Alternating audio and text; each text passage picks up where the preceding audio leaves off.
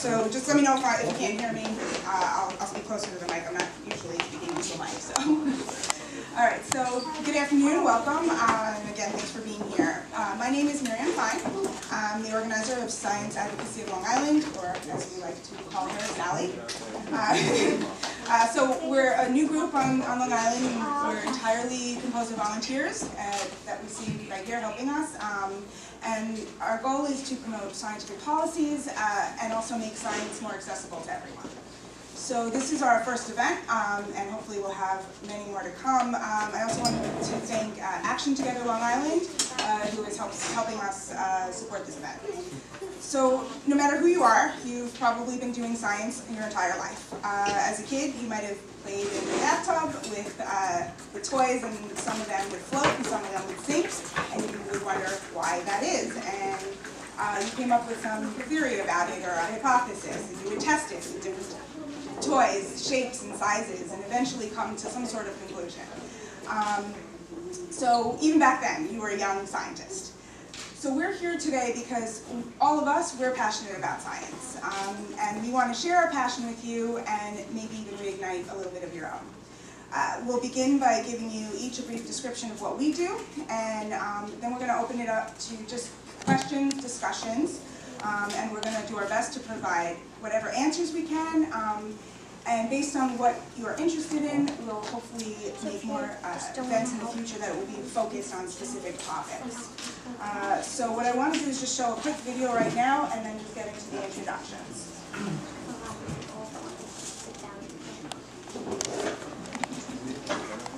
I used to hate science.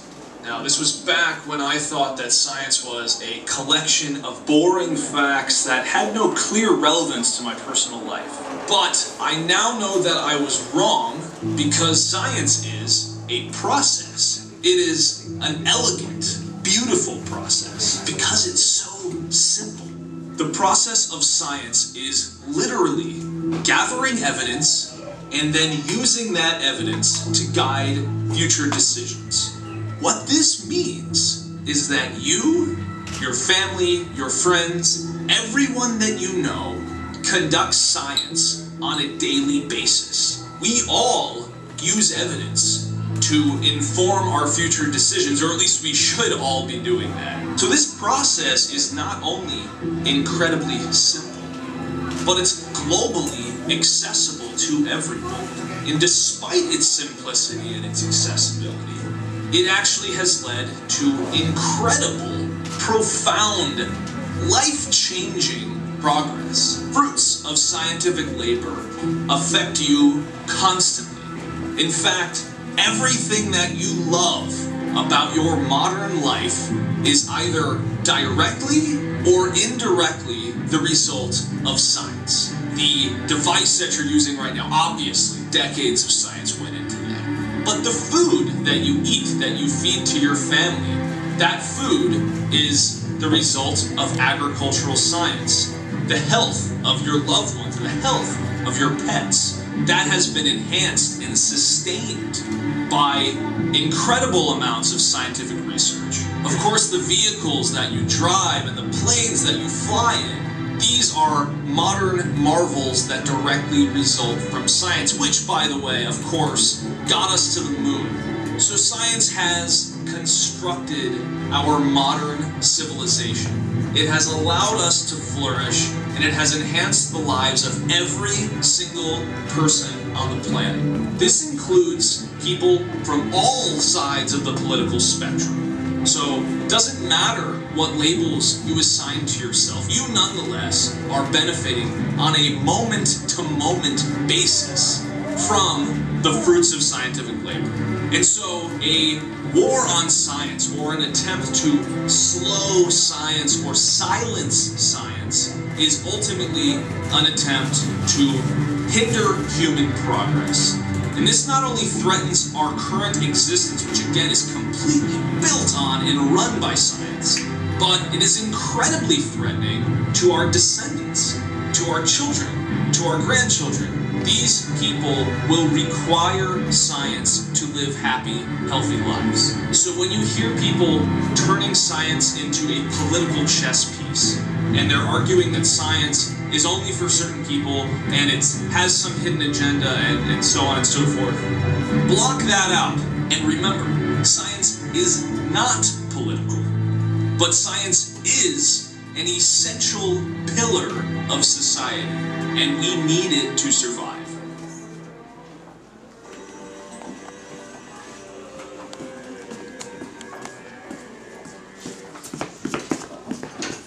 This is just a quick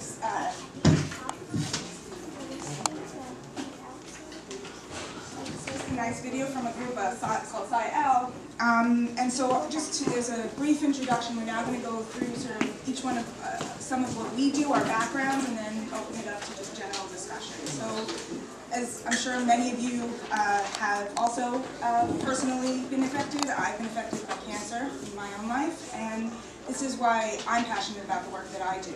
I study breast cancer in the laboratory, and more specifically, I study how the cells that attack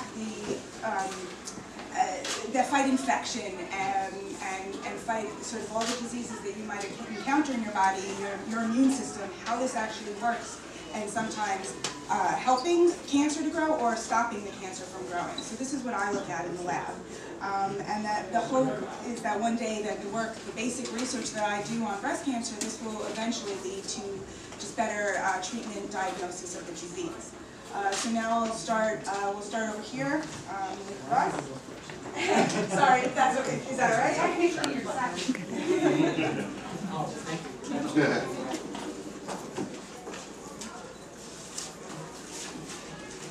My name is Russell Burke. I'm a professor of biology at Hofstra University. I teach ecology and conservation biology, evolution, courses of that nature. And I think from the context of this group, what's most important is my research focuses on a variety of really wildlife-human interactions. So I'm interested in species that are overabundant and therefore problematic. Raccoons in your backyard, might be part of that. I deal with species that are rarer than we'd like them to be, so rare and endangered species. And I'm interested in broad issues like climate change and evolution and the way people think about science. So I'm pretty familiar with addressing these kinds of issues, and I'm just starting to get more involved in contaminants and pollution studies. I've been somewhat involved in it for a while, but starting to get more serious about that issue as well. So, good enough.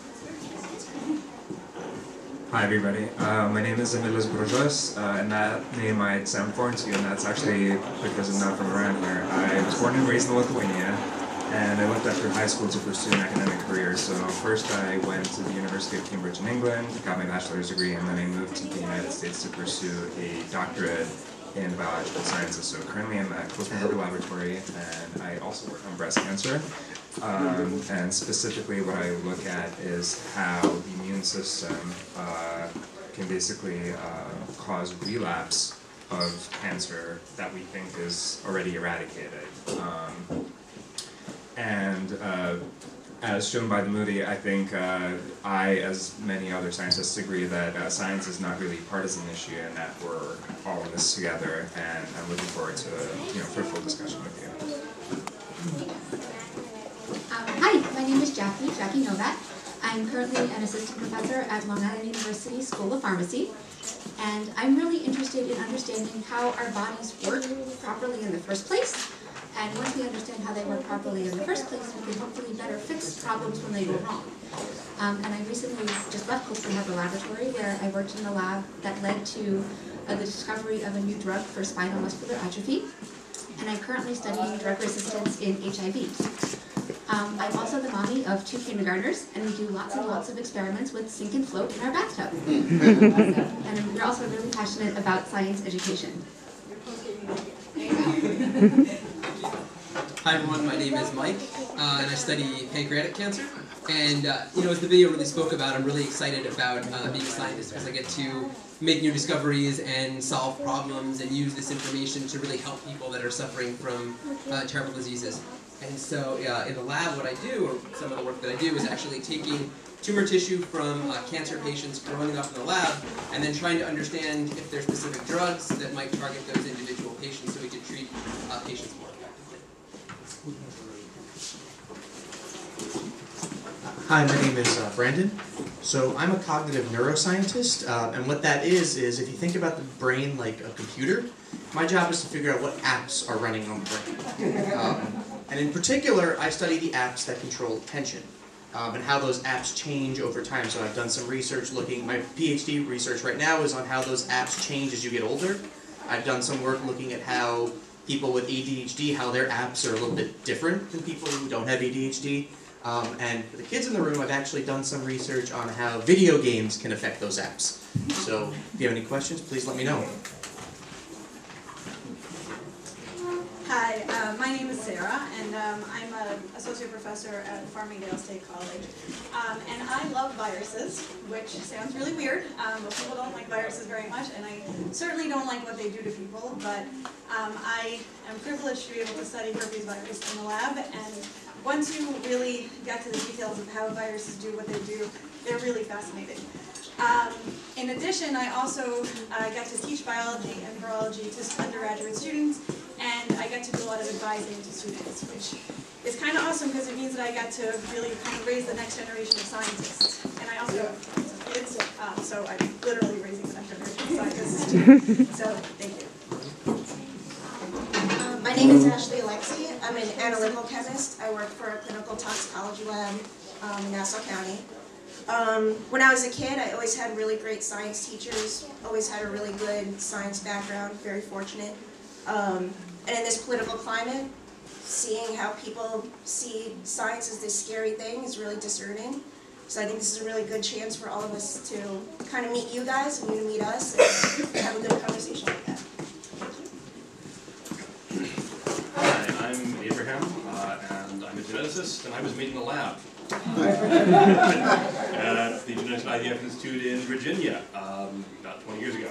And my mother will tell you that the doctors that made me sort of waved their hands over the petri dish and said, "This person will become a geneticist." That is how I ended up here. So I am, seriously. And then I was made in the lab. I went to a high school that was called lab, and now I work in the lab. I study, I use microscopes to study how cells gain the ability to move around the body. And that is what I do. I use genetic engineering and other techniques to study that process. Hey, I'm Casey. I'm here because I'm really passionate about science education. I'm a high school teacher right now in science. I've been for the last 15 years. I'm kind of responsible for explaining all their stuff to all people that aren't sort of the professionals in the industry, I guess. Before I became a teacher, I worked at the United States Geological Survey studying really tiny fossils for a little while. Then I did some contracting work for the federal government for FEMA, the Army Corps of Engineers, and the EPA. Worked as a field geologist here on Long Island for a little bit before I got into teaching, and I'm really just happy to be here with all these great scientists and take your questions today. Thank you guys. So I can either start off with some questions that you've written down, or I can open it up right now, and if you have just right off the bat any questions, we can start from there and see where we go. So do we have somebody who wants to ask our first question?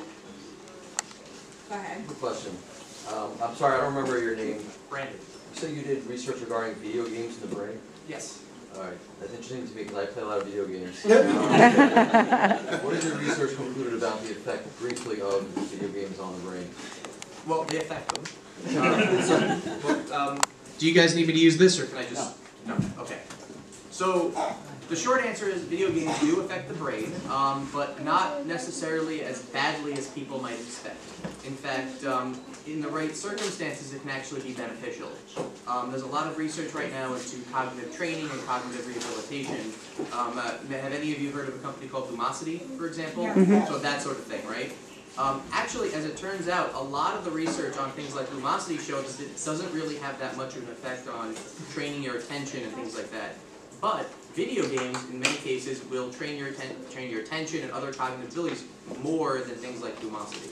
So there was one study, there's a game called Portal, it's a puzzle game, you might be familiar with it, I don't know if anybody else is, and they compared Portal to Lumosity games, and they found that people got a greater benefit in their ability to solve problems and make decisions from playing Portal than from playing the Lumosity games. The problem with the research right now is that it's very inconsistent and it's not always very well done. So a lot of it's a very new field, and so it's still growing. So it's hard to say exactly how much of a benefit you can get from games. But I think it depends on what games that you're playing and how much you're playing them. If you do anything too much, it's going to be a problem. But if you play the right games in the right situations, that can be a benefit. If you play the wrong games in the wrong situations, that can be a problem. So just to give you a couple of examples, there was a study where they invented their own video game.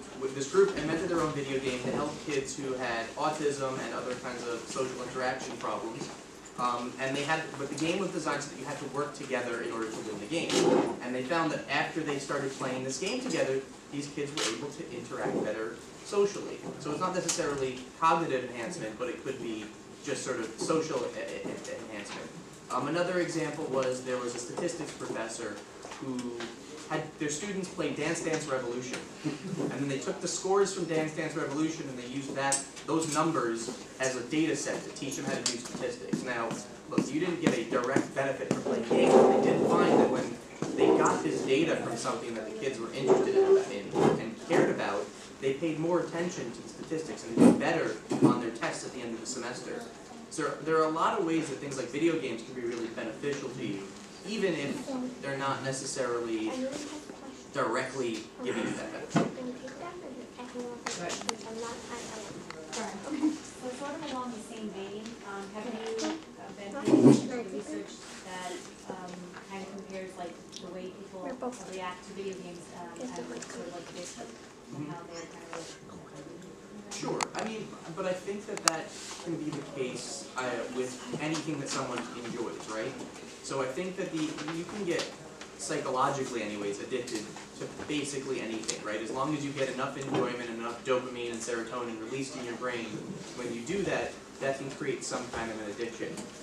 Video games can be a bit more dangerous only because they use the principles of behavior modification to make sure you want to keep playing the game, right? We know very, very well, you know, we do these experiments with rats and they have to press the button, and if they press the button, they get food, and we know exactly what intervals to give the mouse food when they press buttons to figure out, you know, what's going to make them press the button the most. And we can do the exact same thing with people, and it works exactly the same way. Have any of you ever played the game World of Warcraft or any of a lot of the online RPGs? There's a very common quest. Go out and get 10 of an item and bring it back for me, right?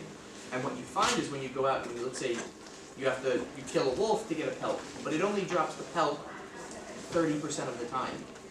That's chosen really, really specifically, right? It's called a variable interval schedule. So you don't know when you're going to get a reward, but you know you'll eventually get the reward. And that's been shown to be the most effective thing to keep you pressing the button. So video game designers, they know how to make you want to keep playing, keep doing the same thing over and over and over again. So I think that's why this concern pops up more often with games. But again, that's why I said in moderation they can be good. It's just you have to be careful. I'm not sure this is the venue for this. I have no problem with the positive impact and effect that science has on our lives.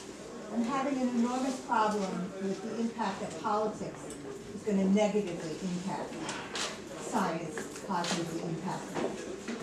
So, you know, I'm big on, strong thumbs. There are no scholarships for these, but what are you all doing, and what can we do to make sure that science stays factual, not alternative factual, but actual factual, so that we and our kids can totally get what science has to offer in terms of improving our lives instead of undermining our lives? So I think we'll start with Jackie on that one. That's a great question. So go ahead. Thank you. Can you hear me? Yeah. Okay, thank you so much for that question. I think that's a very important question. And you are absolutely doing the right thing by coming here. This is one of the best things you can do. We realize that communication between scientists and the public has been lacking severely. And the presence of the internet is a wonderful thing because it means information is at our fingertips in a split second. But it also means misinformation is at our fingertips in a split second. So one of the best things you can do is to learn how to identify reliable versus unreliable information. And when you see unreliable information being shared on Facebook or by emails, call it out and provide reliable information to go in its place. And there are websites now that have been put out to tell people how to identify reliable information versus biased or scare tactic information. But one of the things you can do is look at the authors of a website. Is it dated? Is it referenced? Are there peer-reviewed articles that it is referring to? Is there a company making money off of this website? Therefore, the information may be biased one way or another. There is misinformation on all ends, so it's not just science is terrible misinformation. There are science is wonderful misinformation too. So everything cures cancer. Exactly. Everything cures. Exactly. Or everything causes cancer. Everything causes cancer. Exactly. Which is coffee. So yeah, I would say the best thing that you can do is to learn to identify misinformation, call it out when you see it. And if you are concerned about specific issues, call your representatives and tell them. Because we've seen recently phone calls do make a difference. And one phone call might not seem a lot, but 1,000 drops of water can make a big difference. Yeah, over here. Go ahead.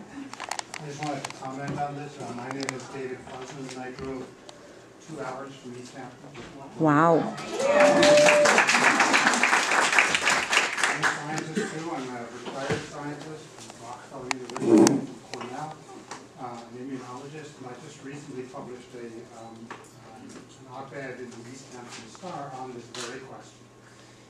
And I want to tell you a little anecdote that you might be interested in. There's a post that recently went viral on the internet entitled something like "Vouchers for the Trump Family." And then it had a number attached to it. And it was, I believe, in the Facebook post, it was 186 million per year to provide vouchers for the youngest Trump son, the 10-year-old, to go to school. So some people told me, well, are you sure about that number? And I'm not sure about that number at all. It was being compared to what it costs to keep the National Endowment for the Arts, which I think had a price tag of 120 or 140 million. 140. Yeah, okay. So 186 for Barron versus 140 for National Endowment of Arts. So what I then did, I went to Snopes.com. So I would recommend that everybody know about that and similar sites. And then you can actually, they very carefully went through calculations of the different estimates, and they ranged anywhere from 50 million to 356 million for Trump stuff. But they also give the methods. So you can then make up your own opinion on this. Probably the bottom line is that it's very difficult to get at that number. Thank you. I actually have a question that could possibly be answered by a number of you. Like me personally, I just recently found out that I have a genetic disorder, MTHFR, which basically, for those of you who don't know what that is, means that my body doesn't absorb folic acid and B12 properly. I ended up with 16 lesions on my brain right now because we didn't know what was causing it for so long. I also have occipital neuralgia, which gives me a lot of pain in the head. Now my question is, like, you do the cognitive and you guys work with the body, and is there things that I can potentially do that you're aware of to potentially help this issue, or maybe even let other people know? Like, if the stroke specialist had not done this test, we still wouldn't know what caused my illness. They thought I was having mini strokes, because that's what it looked like. So is there something you can do to maybe let people know more about this, so people who have to suffer like Start a support group, isn't it? I have started a support group for depression and anxiety already. No, specifically for what you're working with. That's one of those things that's very difficult to come across, though. It's not like a common thing, like depression and anxiety is a common thing. I started a support group and it has been very helpful. To address that, I think the support group idea is a rare disease, exactly. So I think now that, with everyone's genome being sequenced, they can find the genetic causes of all these diseases, and I think at the same time, these support groups are out there. People can look online and say, like, type in your symptoms, and then something like that pops up, and you can say, oh, maybe it's this. And so there are a number of rare diseases that are being filled out, by all these people who never knew what they had, but now you know what they have, and now you have a genetic. And the more people you have, the more likely you are to find the genetic cause of that disease, which can then find more people. So, support group is the best idea. Talk to people. Do it now. And I think Jackie might be able to tell you better about that. But how did they figure out the SMA link with Colsmar Blatt? That's a great story about right place at the right time, just people talking, right? Well, along those lines, one thing I wanted to suggest, in addition to starting, check Facebook, because there probably is a MTHFR. I remember my mother, father. That's the only way I can remember. I almost guarantee you there's big a Facebook long page name you can't even pronounce. If there is a Facebook page about it, great. If there isn't, either start one, or if you go to clinicaltrials.gov, that is where you will find all of the experimental treatments for everything that is out there. Those things I've gone through some clinical trials before, and I'm the type that when something is told to me, I go out and I do research. It took me a long time to understand it, though. Everything is so clinically written that when the doctor told me what it was, and I went home and read it, I was like, huh? So there are. And I'm not a stupid person, like I'm a very intelligent person. I couldn't understand it. So I'm sure so many people don't know it because nobody tests for it. So there are very rare diseases. There are more common rare diseases and then really rare diseases. There's a professor at Harvard who is actually studying a disease that so far has been seen in one family. But he's using that disease as a model to try to understand how different parts of the brain work. Because clearly something is going wrong in this one family, and maybe we can understand from that how the brain works to better help everybody. But what Casey was referring to before is a different disorder. But so I told you that I was very interested in how our bodies work properly so that we can better understand and fix when things go wrong. The lab I was in studied a process called RNA splicing. And this is how instructions in our bodies get edited so we can make the right proteins. And just like if you have a typo in a manuscript or you edit a page, you miss a paragraph in a paper, it won't make any sense. If RNA is edited incorrectly, the resulting protein won't make any sense and won't work properly.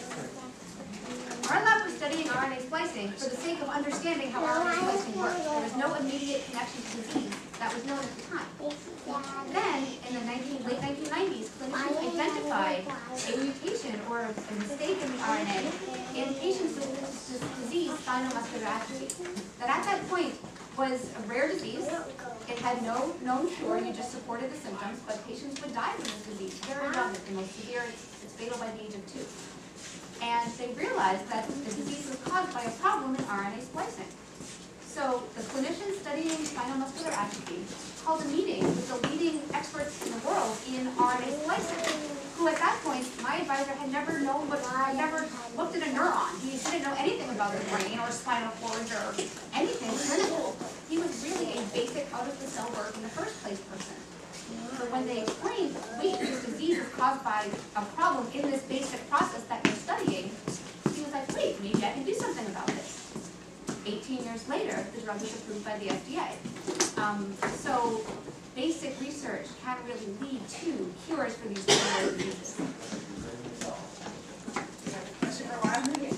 Yeah, along the same line, I'm not sure how practical this is, but it's along the same line as what she was speaking about. I'm a family member who we thought just got sick a lot. Like, and the duration of his illnesses would be a lot lot longer than other people of his own age having the same sort of things. And my doctor had said to me casually, you know, some kids just get sick more than others. And then I said, well, it doesn't make sense to me, so should I take him to an immunologist? You can if you want to.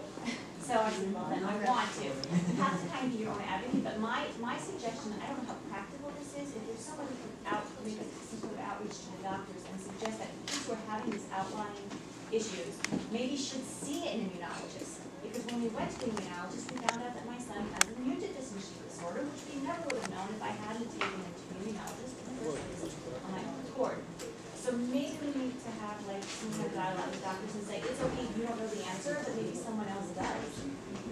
Have to check out. And geneticists also. I mean, there are specifically genetic doctors out there, so it's wonderful to be able to involve the full. To involve the pediatricians and the doctors to know that there's another option besides just saying, well, maybe you just get single. I almost died because nobody spoke up. I got cellulitis and it was so bad that the first time I almost lost my leg, the second time I almost died because I got them within a couple months of each other and my body had nothing to fight with until we found out about this illness. And now that I'm on folic acid and B12 and other vitamins, specific vitamins, I'm doing much better. I'm not sick all the time like I was. That's what you were talking about before. You may have addressed this already, sorry, late. But in addition to the clinical trials, for people who have questions about vetted websites that join the medical field with science and good articles, rich articles that you feel are have, I'm sure you have a lot of them, but some other websites that you feel are good. We actually have a list up front. We compiled, actually Jackie compiled a very good list. We pulled a whole bunch of scientists to ask, you know, where do you find good information? What are good resources that you go to online when you're trying to, you know, because if it's not your field, you don't know either what the right information is. We have a list up front. Feel free to take it. It's not, I'm sure there are others, but these are some good resources to look at for several different topics, for genetic modification, for vaccines, and many different climate change, things like that. So we have a good list that we put together, and go ahead. And one thing that I will suggest is if you are on a website or you're trying to read an article and you don't understand something or you have questions, any article worth its salt will have a corresponding author or contact information. You can always email with questions, and even if the main lead investigator doesn't answer you, a student in the lab or somebody else will get back to you. And if lab number 1 doesn't get back to you, try lab number 2. There will be somebody who can respond and answer your questions, or at least guide you to the right resource. I'll just follow up to what I said before, like me. I really think this is great that you're doing this, and in terms of activism and supporting the science, I think we're in a really crucial phase right now that I think we're relying on all of you to also give us information about what we can do next to support the work you're doing. Yes, we're making phone calls, yes, we're sending postcards, but there are other things that we can do. We're all going to that. That's why I started that. That's exactly why I started. So I have a comment. I think what Jackie was really getting at was the need for critical thinking, assessing the information that's out there, and in order to be able to tell between information and disinformation. And I think that really comes at a very early age, and I think that education is critical in order to raise fully independent adults that have enough critical thinking to assess information reliably by themselves. Otherwise you get easily misguided. So I think one thing that everybody should try to do to their best ability is to basically teach their children to be critical thinkers and to not take anything for granted, to always look for sources, question things. We're also doing politics and funding. My daughter's getting a doctorate in marine biogeochemistry and climate change. I don't know if she's going to have a job when she comes out. We are in politics and funding. We don't know. I'm worried about all of you.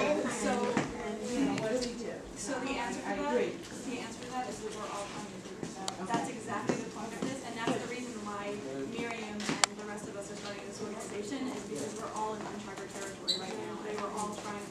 our best to figure out how we can best advocate for science and how we can best maintain funding. So, Julie, good. Hi. So I wanted to say, because I listened to a couple of the questions, and I think that what I'm hearing, maybe I'm wrong, this is what I'm hearing, is that what we, the general public, would like to know is specifically, how do we support the science community? I think everybody in this room generally understands that, like, without you guys, it's going to be a tough place to live in this world, right? So we need to know, because we're also concerned, for what's going to be happening. Like, is there, for example, with whatever institutions you're with, is there a way for us to plug in terms of how we can support? Even, for example, is it donations, funding? Do we need to write letters to the presidents of your organization? Are there efforts that we can coordinate our, so that's one question, part A, another question. And part B, like in terms of what you were saying, like being a critical thinker. So I think that it's very difficult because a lot of times when you read a science article, you don't even understand, unless you are of your world, a good deal of the information that's in there, so it's hard to be critical. So I don't know if this source exists, but if there is a place where scientists, for example, are maybe posting things that they understand are possibly misinformation, where we can go like a Snopes, but that's focused on science, where we can go to XYZ destination and go, is this a for real thing? And maybe even post links to things that are going on in the press that are nonsense. Because I would know how to be critical about science. That's been brought up before. Go ahead. So I'll say there are a lot of science blogs that are written by scientists or people who were scientists that are now science journalists. You can find them. Those are out there. There's some great ones out there, and we should probably make up a list of science blogs that are reputable. And what's great about those is that you can go and type in your questions, and these people who sometimes are active scientists will be responding to your questions and answering questions like that. So I think that's one of the great places, and it's not, a normal traditional mainstream media type thing, but blogs are real and they're really important, I think. There's actually a podcast that I just started listening to, Talking Biotech, and it's this person focuses on genetic modification and farming techniques. And I don't know, that's not my background, and breaks it down for someone who has no background in that field. And I'm listening into it as I run, and it's great. I mean, it's teaching me and teaching me what's relevant in the field. Listening to scientists discuss these topics. So yes, yeah. Maybe Sally could also be a source where people can go and can also like maybe hashtag factual facts. Or hashtag factual facts or alternative facts. And like nonsense article of the week, top 3 nonsense articles of the week. Because like I would go to Sally to find out like what are the top 3 winners of nonsense posts. Yes. That's what I say, another thing about the first part of your panel. Yes. So I think one of the things that a lot of us didn't do before that we're getting more involved with is talking to our local politicians. Yes. So, and that's something everybody. Yeah, and so I think we and I recently, and maybe other people, met with our local representative and had a great discussion about, what can we as people or what can we as scientists do, and I think the more people that talk to local representatives and tell them the things that matter to you are science funding, because they listen to these things, because they're getting phone calls about what's important to them. So depending on who your representative is, not all of them listen, but I mean, there have been recent votes that probably if it was a 90% to 10% calling in, against the healthcare plan, it might have gone through because they need to know that we're really passionate about these things. Even the ones that don't want to listen, if they have enough people who are calling them. Yes. Does it work that way with Peter Kay? Or Lee Zeldin. Or Lee Zeldin. You mentioned funding and donations. A lot of what we do is currently supported by the NIH and the FDA and all organizations like that, which future funding is in question right now. Many of us are also supported by organizations such as the American Cancer Society or disease-specific organizations, Friends of Spinal Muscular Atrophy in my case, for example. So if public funding and government funding is up for question, supporting privately funding organizations, Damon Runyon, Howard Hughes, all these other organizations that support research is a really good thing. Also also laboratories like Cold Spring Harbor or Stony Brook, Brookhaven Labs, they also accept donations. And I'm going to send you to Jessa over there, who is Cold Spring Harbor's public affairs person. She can connect you to the right development. I mean, people. just as an example, so that people know, Cold Spring Harbor Laboratory is an example of basic research, biological research. You know, we have a little under half of our overall research budget comes from federal sources. That actually puts us, first of all, it's actually a better position than others. Like there's other peer institutions that are reliant on federal funding for way more than half. You know, so we have it's something like a third. Jackie, you remember from the Torch field, but it's something like a third is from private sources, and then there's endowment and other kinds of things. But private sources are huge because it's also unrestricted funding, which that gets into a lot of detail. That is sort of how you decide what kind of research is going to happen. You know, and these are institutions, Stony Brook and Feinstein and Cold Spring Harbor Laboratory and Brookhaven are all places right here on Long Island. You know, they're supporting Long Island people that are doing research here, and it's a great place if you're looking to, you know, put donation dollars somewhere. It's a great place. I don't even work in development, but there's other things also that, you know, just in terms of being involved and finding out more about the kind of science that's going on here. There's a ton of amazing research going on Long Island, and I think a lot of people don't realize it unless they're actually directly involved with it. Just a couple more. Casey wanted to just. Yeah, a lot of the questions seem to be coming from sort of a top-down support question, I guess you could say. And I think I'd invite you to look from sort of my perspective of the bottom up. You know, support your school districts. You know, do something with science. You know, show up if it's an open event. If you have kids, if you have grandkids that do a science event somewhere, go. Ask them questions. Take your kids out for a walk. You know, play in the backyard. Read a book about a topic that has nothing to do with science or nature, the environment, or something that you don't know about. And that'll help you make better decisions, and that'll help other people make better decisions. So, you know, yeah, that top-down supporting these research institutes is really important, great, but it might be a little bit more accessible and a little bit easier to go sort of from the bottom up. You're in the back over there. Yeah, if you don't mind, I'd like to change the topic slightly. One second. I saw in the news a couple of weeks ago, they were talking about raised, I think it was dioxin levels in Hicksville water in particular. And then it just sort of disappeared. It was like, oh, flash, there's this cancer-causing chemical in your water supply, and now on to the weather. What is the current thinking on the status of Long Island drinking water? Well, I'm going to pass that on to you guys here. Go ahead, unless you can start. Okay, so the dioxin story is a fairly recent development. And what we know is that on Long Island there's actually a higher incidence of breast cancer compared to the rest of the country, maybe not so much for other cancers. And there have been large-scale studies in order to understand the environmental factors that might cause this, but actually there haven't been any consistent results that would point to a single chemical that would be causing it. But I think in those studies, dioxin was not really in the picture. So I believe that right now there must be somebody working on it, trying to understand, you know, if it might be causative of cancer. I looked it up, and actually the International Agency for Cancer Research groups it as a group 2B carcinogen, which means that it's possibly carcinogenic, which means that there's not enough evidence to really say for sure, you know, if it causes cancer or not. Russell, you studied this a little bit, or? A little bit, and I'd like to put it in a broader picture here, and that is that, you know, science is good at a lot of things, but it's not perfect at everything. And there are some things that are really, really hard to study, and it takes a very long time to come up with real answers that are meaningful. And contaminants, especially low-level contaminants, are one of those categories. Unless it has a dramatic effect that occurs really quickly, it's really tough to detangle what causes what. And that's one of the reasons that, you know, we have chemicals like dioxin and a wide variety of other things. Laboratory studies show sometimes cause effects, sometimes do not. And out in the real world, where life is much more complex than it is in the lab, it's really hard to come up with an answer.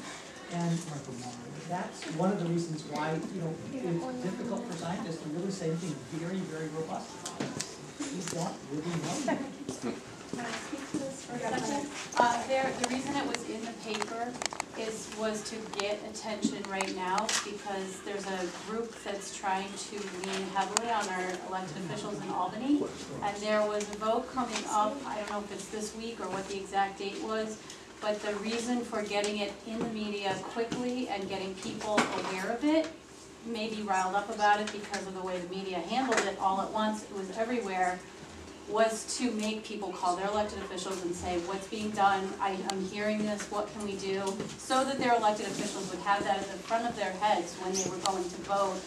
Right now there's no baseline to study from. So when people say, are we allowed to have this much in our water, there is no this much for that particular chemical. So, like there is for other chemicals that we routinely test for at the Water Authority. So this was to get people aware of the fact so that they would call their elected official and say, we don't know what the answer is, but we know there are scientists working on it. Can you please, when you go to vote next week, put this on the agenda? And that's why we haven't heard about it yet because we don't know how they voted yet. And it will come out again in the media as soon as we know, or as soon as scientists have more information about what minimum levels are tolerable. Two very brief comment responses. One, I grew up in a Grumman Navy, Bethpage Bloom, and I had prostate cancer. My father died of prostate cancer. My mother died of leukemia cancer, so I really believe in that. Secondly, for the science teacher, I'm doing an awareness project.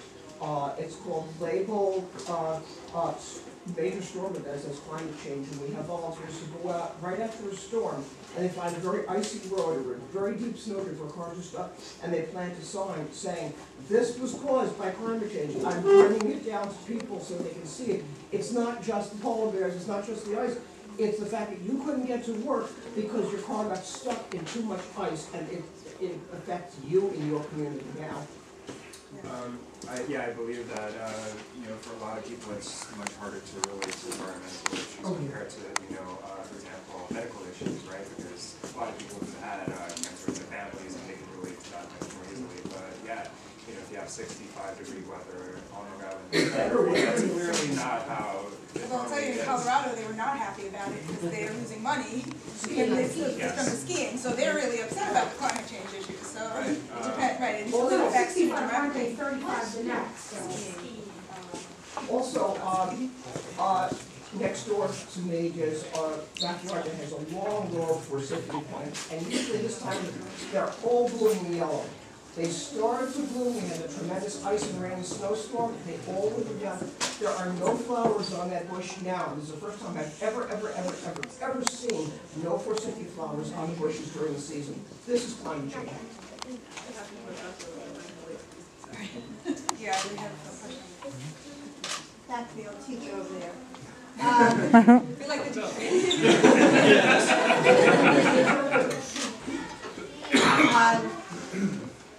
There is not just safety, there's strength in numbers. And we have to stop dealing with, in my day it was called the bubble, now apparently it's called the silo. Who the hell knows why? But anyway. The people who are really into social studies have to care about science. And the people who are really into science have to care about home ec. And home ec has to care about gender. It can't just be, the easiest way to pick us off is when we stay in our own small groups, right? That's the easiest way to shut us up and to weaken us as a voice. That's why we're not in our group right now. Right. So what I'm saying is that all of you in your labs, whether you started in a lab or you're now in a lab, also have to get out of your labs and come to the schools and to make yourselves known and to impact the curriculum so that it's the bottom up that makes sense. Everything positive in this country has come from grassroots. Yes. Nobody decided in a room full of men, let's give women the vote. It didn't happen that way. It's people banging on the doors. So we all have a responsibility to support you, but you also have a responsibility to come out and get into those schools and confront those leaders and say, no, this is what's going to happen, because the more numbers we have, the less they can ignore us. So here's the thing, we know some teachers that are part of Sally and they're willing to help us, but sometimes I think they don't know how to go about it in terms of organizing events at schools because they're afraid of parents. You don't know how the parents are going to react to the fact that, you know, somebody's trying to set up some sort of scientific Throw in propaganda. some trophies, they'll show up.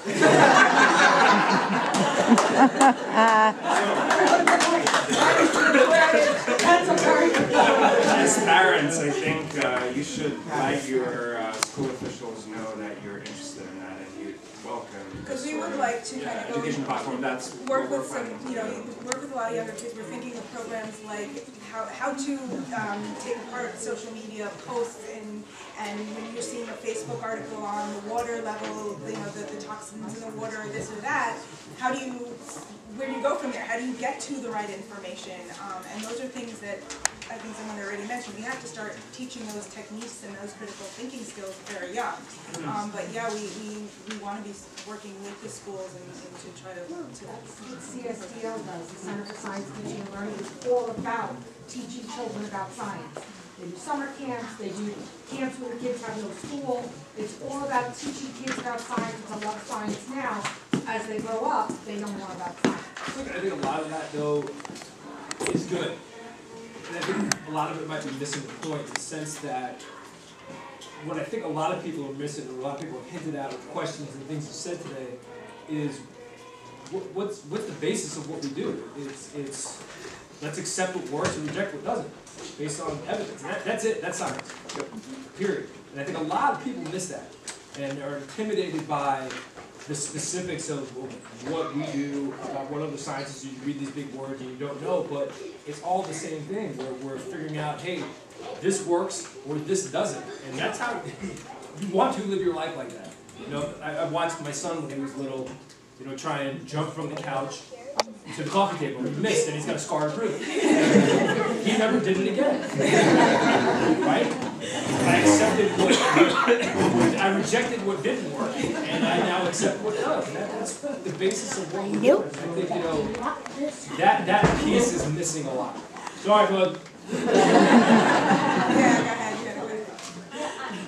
idea. Hopefully, I don't know if you thought of this already, but like my kids are involved in Boy Scouts, and I know Girl Scouts are along the same lines. There's a mixed bag of parents in that. Some are very, you know, into the environment. Some are very, like, you know, going along that route. And then there are others who are not so much. So I think one of the great things about that environment, if you could get in with the Boy Scouts or the Girl Scouts and get into their meetings. We have meetings every month. We have 10 meetings once or twice a week. Get in there and get to the parents who have the kids who are influenced by what you're talking about because you're interested in nature. And it would be an easy way in. We don't have to go through teachers. It would be a much easier way in, I think, to get them involved. And they're big hats. Our troop has a lot of kids in it. And I come from we're in Smithtown. We're very, very red. But we're very, very red. But I mean, like they tried to put on a show. They tried to put on the Inconvenient Truth at the high school, and the parents told them they were not allowed to do that. Oh, I remember. So yeah, so we're and that's very actually red. great because we need to get to people. We need to separate the politics and the science because the science is there regardless of who you're voting for, right? So I can Yes. just say, you know, go Boy Scouts, Boy Scouts, and Girl Scouts. So I will tell you that the Nassau County Girl Scouts does an annual STEM conference. I've done workshops at that for the last 4 years. And if you want to start something similar with the Boy Scouts, I can connect you to the person who's run it at the Girl Scouts chapter. Yes. It does exist with the Girl Scouts, and it's awesome because I do a DNA workshop with them. There's chemists from L'Oreal who teach girls how to make their own lip balm. There was an astrophysics person who did a space activity with them. There was a mathematician who did an origami thing. And there was also a round robin. It was almost science career speed dating, where all the workshop leaders and about 10 or 15 other volunteers at lunch, we would spend 10 minutes with a group of kids at a table, and then the bell would ring, and we would move to the next table. And so we got to sit with about 4 or 5 different groups throughout lunch, and they could ask us whatever questions they wanted. So the Girl Scouts do. But part of the problem, and I would love your advice on this, is it is a self-selective audience.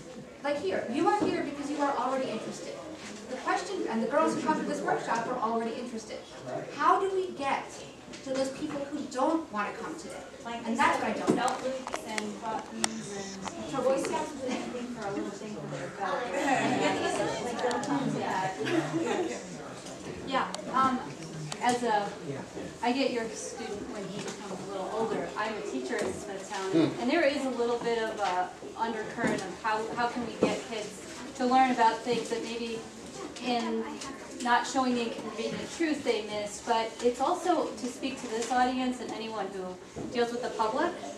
There's a boot camp that's offered on Stony Brook campus every year that, coming from a family of scientists married into it, and also all of my friends from graduate school who've gone through this boot camp, I've just seen 180-degree different people I thought were good speakers are fantastic speakers now.